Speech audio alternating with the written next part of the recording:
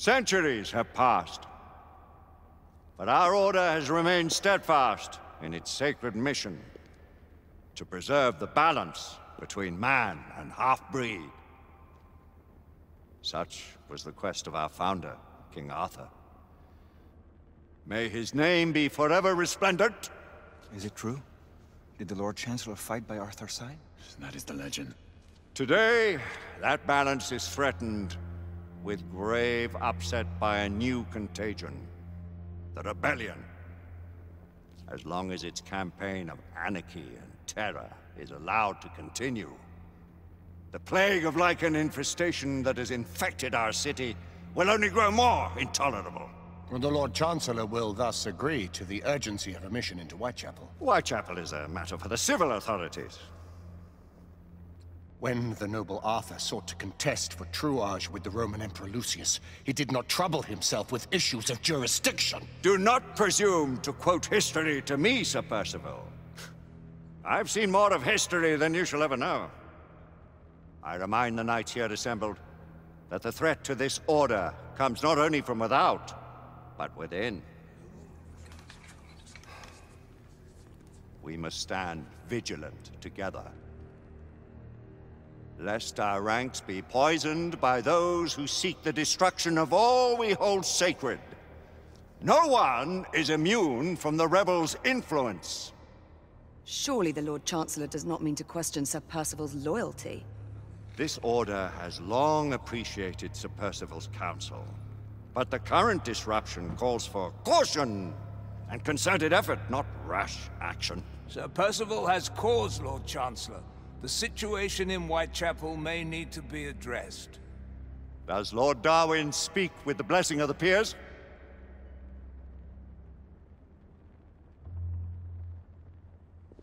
Lord Hastings, Lord Dunglass.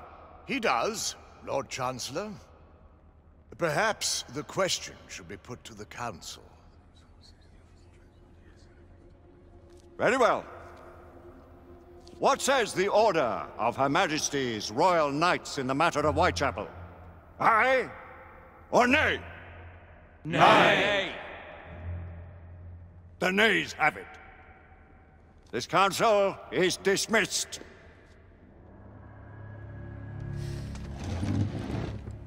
Our order grows too prudent, Grayson. We wither away from this inaction. Leave it, Sebastian. Caution be damned. Sir Percival is most agitated. You should learn it is best not to cross him when his mind is set on something.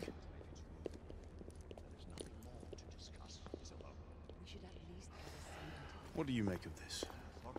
Percival seems intent on pursuing his investigation. The Order cannot stand idly by while half-breeds roam our streets.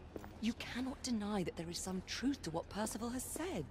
Need I remind you of your place, Lady Egwene? Who are you to question the council's wisdom?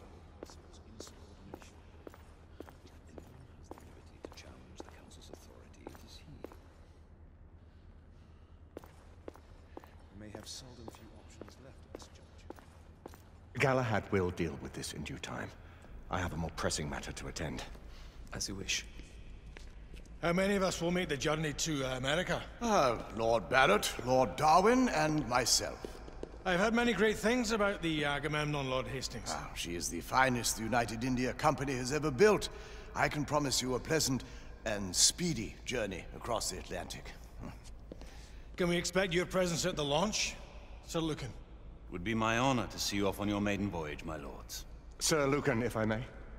If you would permit me, my lords. Of course, Sir Percival. Alistair, you know as well as I do that Whitechapel is the key to these disturbances, to everything. My opinion is immaterial. The council has spoken. Few dared countermand your father's express wishes. Need I remind you that we all serve at the Lord Chancellor's pleasure? You are the Knight Commander! Make him see reason.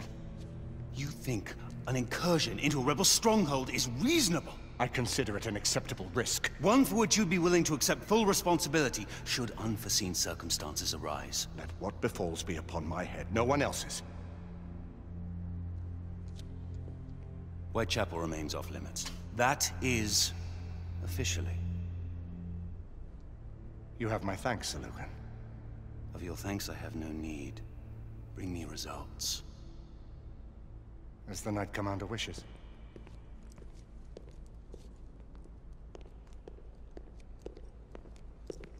Well, we're going in. Most excellent.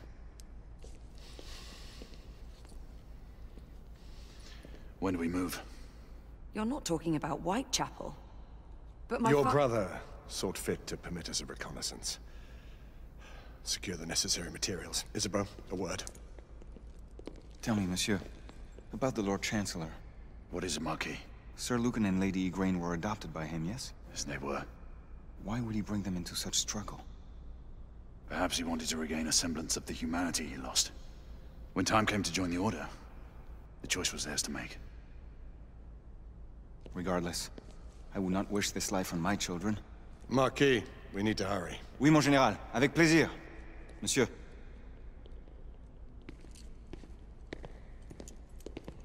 Friend Mallory has always been something of a rogue operative. I've never known a better man. Still, I shall rely on you to be call it a sobering influence.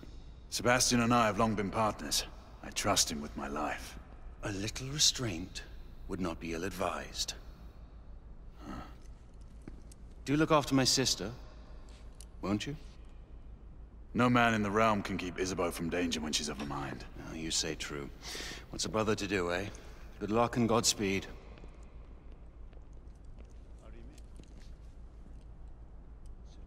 Always at your service, Sir Galahad. This way, please. Ah, Tesla.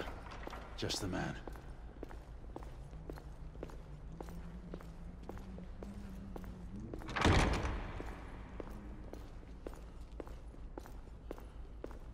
What new developments do you have to show me? Quite a few intriguing things, if I may say so.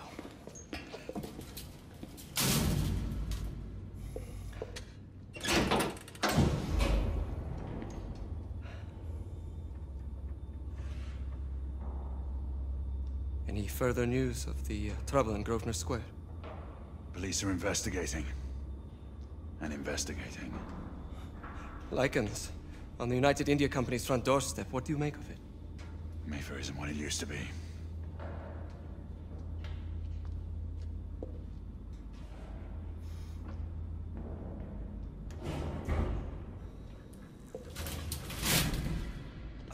Permit me to oversee a few of my new experiments. In the meanwhile, take a look around. Play with whatever strikes your fancy. But do be careful.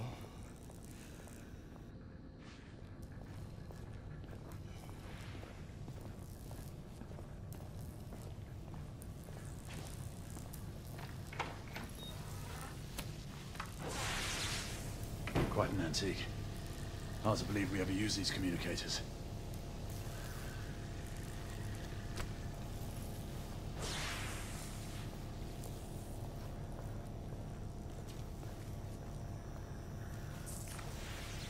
Nicola, how fares your friend Edison these days? Thomas and I are not on speaking terms. The man is an idiot!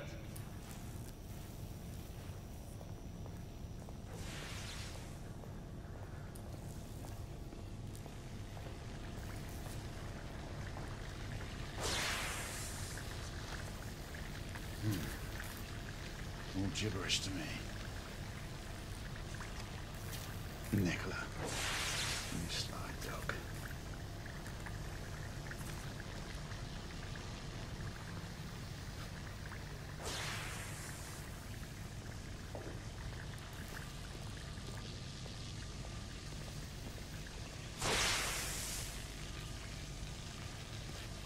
Sir Galahad.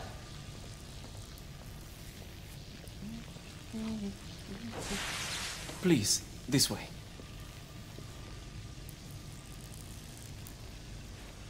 Here is something you may find interesting. This device allows you to convert between Edison's inefficient direct current and my superior alternating current. Quite handy for overloading and incapacitating certain electrical systems. It's comprised of an inverter, transformer, and rectifier outfitted with some brass clips to enhance the design. Oh, and a fine leather carrying case. Inside each tube is a small quantity of mercury. When the mercury is properly aligned, the device becomes operational. Please, try it.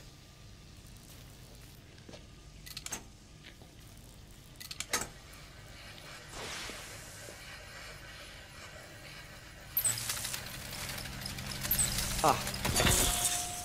You never cease to amaze, Nicola. I'd appreciate your expert opinion on my latest whimsy.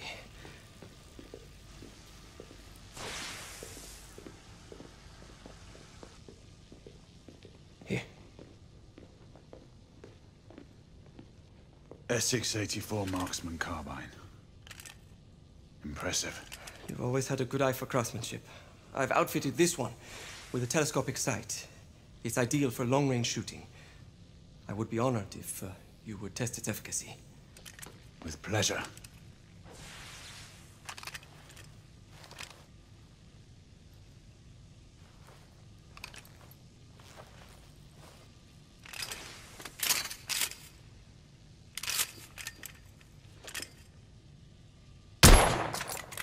Your skills never cease to amaze me.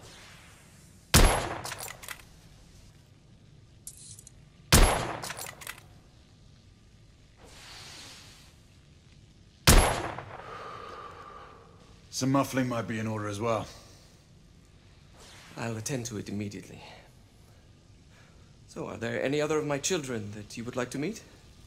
The offer's tempting, but I must return to the others. Of course. Oh, the monocular that General Lafayette requested is over there on the table. I'll see that he gets it.